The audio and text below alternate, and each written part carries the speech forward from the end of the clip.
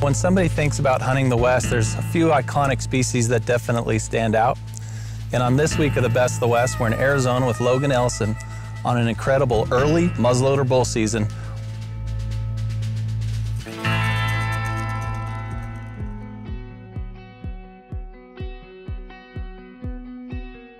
When somebody thinks about hunting elk out west, there's really two ways to go about it. You've got the early season where bugling is effective, the elk are rutting and making a lot more mistakes, and you've got the late season where bulls can be harder to find. They may be broken up or out in hiding trying to put back winter weight on before the big storms to recover from that rutting period of September and October. We were fortunate in this hunt. Not only was it a resident hunt close to our homes where we could do a lot of scouting and spend time looking, but we actually got the opportunity to hunt a bull that we had known about for a couple years. This bull is different. He had a little cheater off of his G1 on his left side. He had an extra brow tine on the left side as well, which he broke off. Just good looking mass on the bottom end, long fronts. Dan and Logan had later called the Traveler, and everybody knows how difficult it is to try and track a specific bull on a hunt. But with the assistance of Logan's friends and family and the team from Diamond Outfitters, we were able to put something really special together.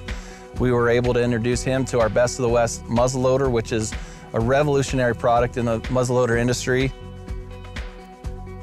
What we have out of the box is a legitimate 700-800 yard muzzleloader, and Best of the West is revolutionary. When I drew the tag, I figured I'd be shooting 100 yards to 200 yards, and once we got an okay through Best of the West to film it, and I knew I'd be shooting a 500, 600, 700 yard muzzleloader, I knew it was going to be a game changer for my hunt.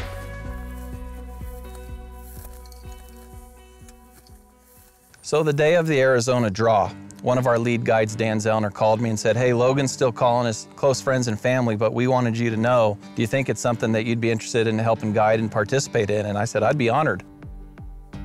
When we're lucky enough like this, where one of our guides draws a premier tag, it's a full court press. Everybody's coming out of the woodwork so we could get active early in the process, because we knew we were going to be hunting giant screaming bulls in Arizona in the peak of the rut at yardage, and we couldn't wait. As soon as I found out I had the tag, me, all my buddies, all my family, we were searching high and low, never quit. We had 2 elk tags this year, me and my brother.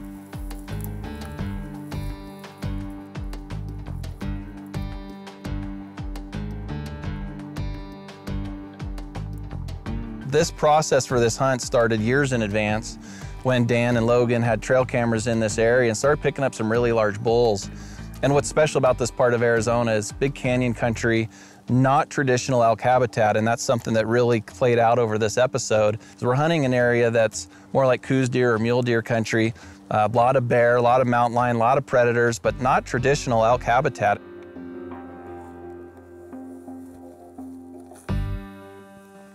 When the first day of the hunt rolled around, Logan had a game plan. He knew exactly where he wanted us to be. He knew exactly where he wanted Dan to be. And I'll be darned if on the very first morning of the hunt, we weren't covered up in bulls.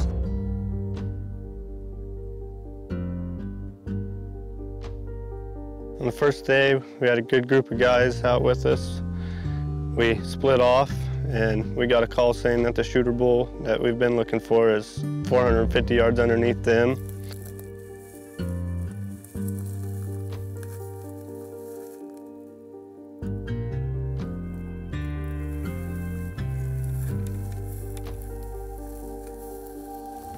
We thought, oh, we'll get up on a point and be right above him, get a shot. And when we came over, he's about 650, and just could not get set up on him where I was comfortable enough to take the shot that far. And watched him walk over a ridge, and he was gone.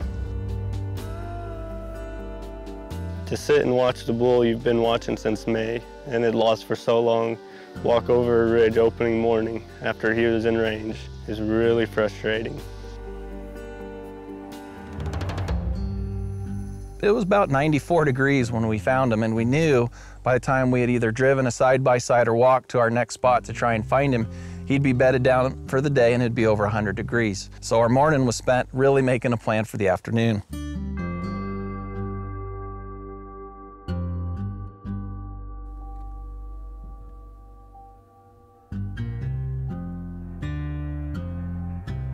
we found Traveler as the sun was coming down. He was about 1.5 miles in the opposite direction, so he was forcing us to travel quite a bit just to catch up to him. We knew day 2, we'd have a different strategy to try and be in front of him instead of behind him.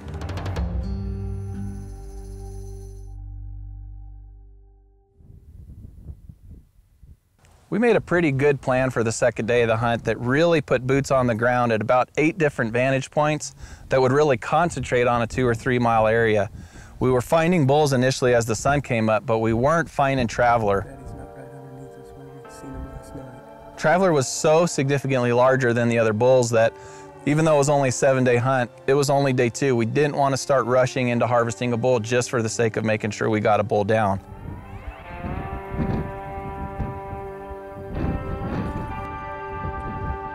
We started hearing some bugles in the distance that we thought might set us up in position to be at Traveler's beck and call when the time was right.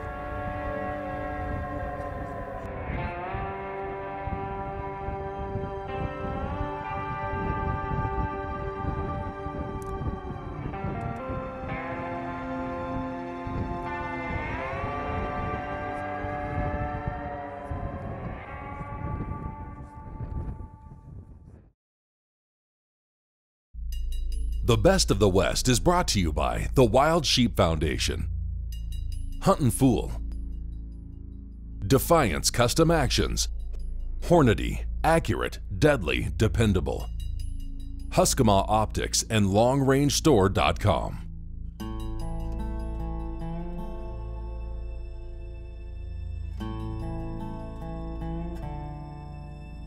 What was nice about day 2 and day 3 of our Arizona hunt was that Logan's family and friends could be there, and even more so on Saturday and Sunday. And we really wanted to get this bull down while all those folks were in play, but we still wanted to target Traveler as our #1 bull.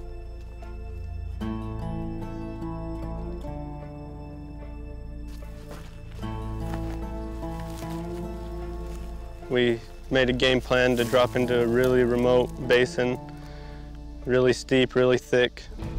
You're just sliding or rolling boulders off on yourself and going through brush that's waist deep, if not taller. Just nasty, nasty country. We jokingly thought later that the only reason that bull went to that spot in that canyon was because he thought there would be no hunter stupid enough to go in there after him. And we knew this might be the only opportunity to harvest this bull while his dad and brother were there, and that weighed heavily on all of our minds.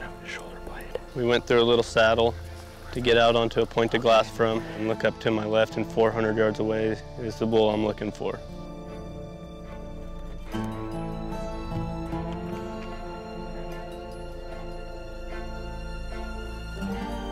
Traveler, you could see by his body language, had had a long night. His head was down a little bit, he was tired.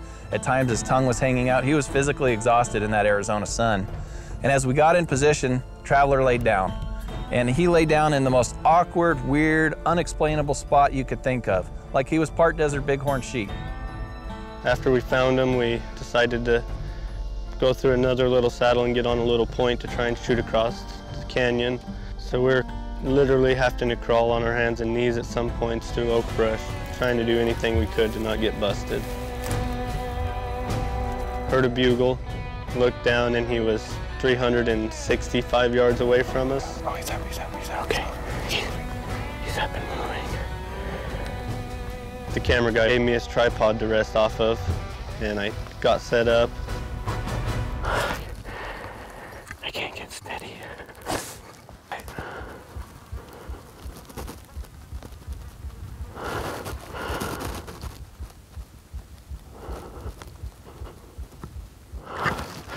I cannot get steady enough.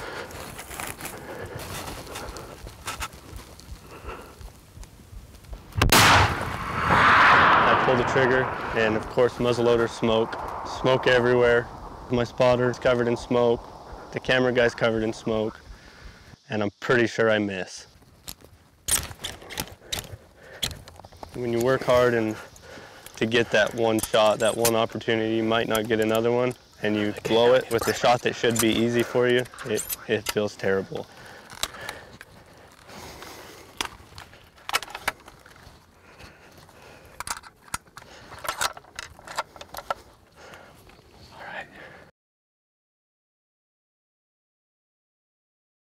There he was, maybe 10 yards away from where I shot at him at, not spooked at all. Couldn't get another shot right there. He finally laid down, bedded in the shade, and we knew the pack out was going to be brutal if it didn't happen soon.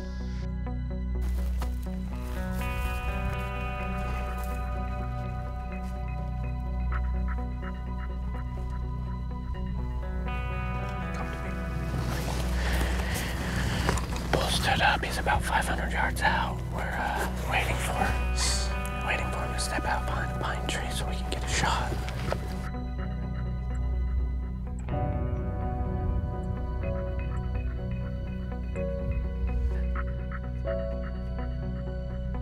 Got set up. This time I had the ability to be in a prone position. We had to rest at the front of the gun, at the back of the gun.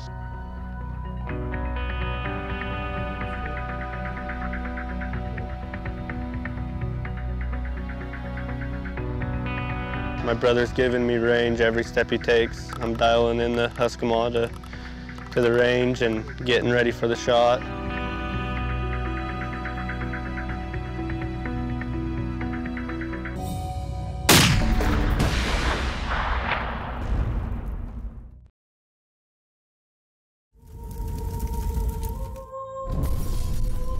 Got set up, this time in a prone position. We had to rest at the front of the gun, at the back of the gun. My brother's giving me range every step he takes. I'm dialing in the Husqvarna and getting ready for the shot.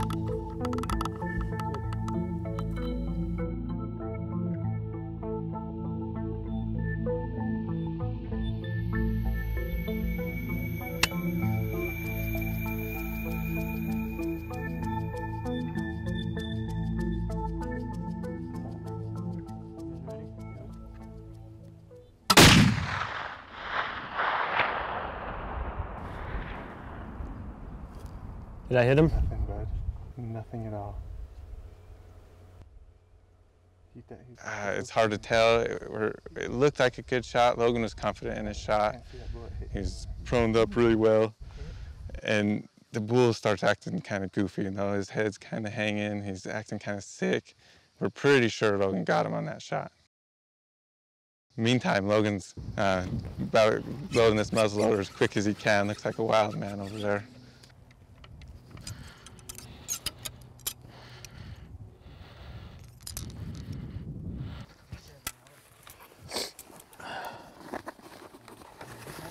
Oh, he's down. No, he's not. He's coming in. He's still on his feet. He's sidestepping. He's sidestepping. Oh, he's dead. He's dead.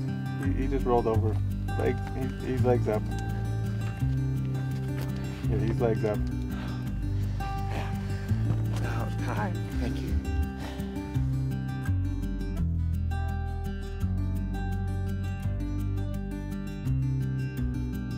We start looking across the canyon at where we have to go now and start thinking to ourselves, what did we just do?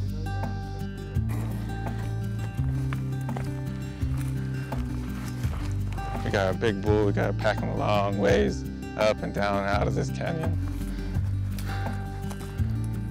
It's gonna be hell to pack him out. We need everybody's help. Logan's dragging the horns through there. They're almost taller than he is. They probably weigh about as much too. It was a rough go.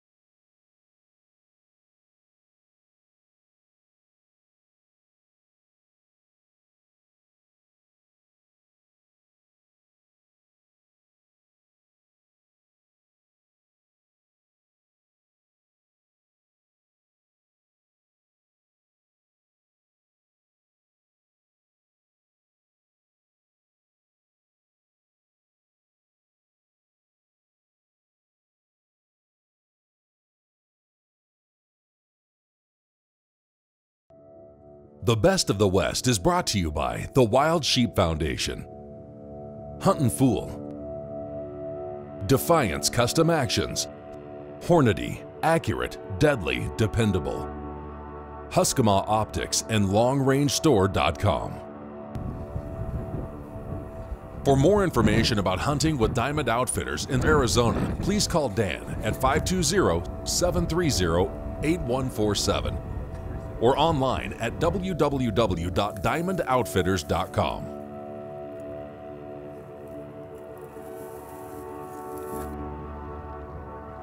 For more information about the products and gear used on today's show, please visit LongRangeStore.com or call 1-866-754-7618. Did I hit him?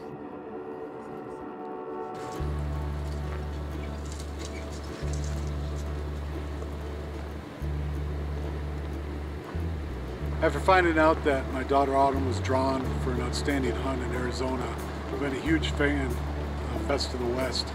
I've watched almost every episode for the last several years, and they put us in touch with Dan Adler from Diamond Outfitters.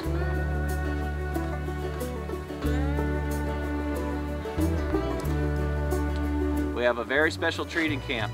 15-year-old Autumn Howe from Phoenix is joining us for the 6th year in a row on the Best of the West. We're chasing Arizona Screaming Giant. The anticipation of the hunt coming up was unbelievable.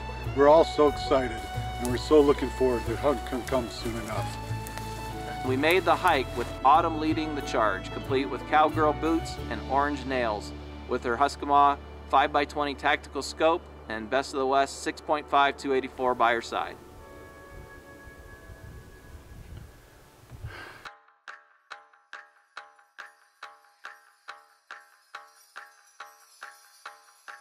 We came out right there to the left. Yeah, 550. 550. Okay.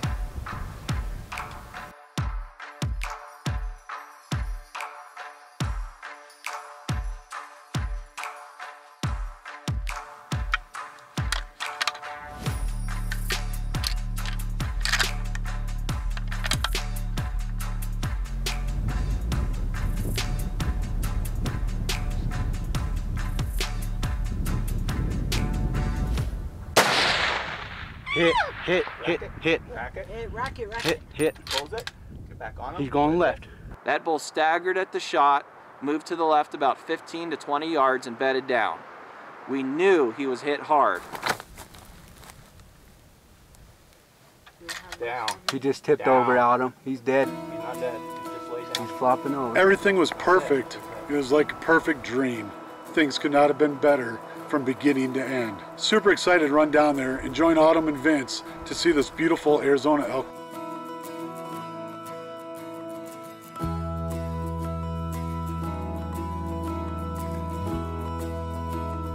I want to thank my dad for putting me in for this amazing tag and hooking me up with Best of the West and Diamond Outfitters of Arizona.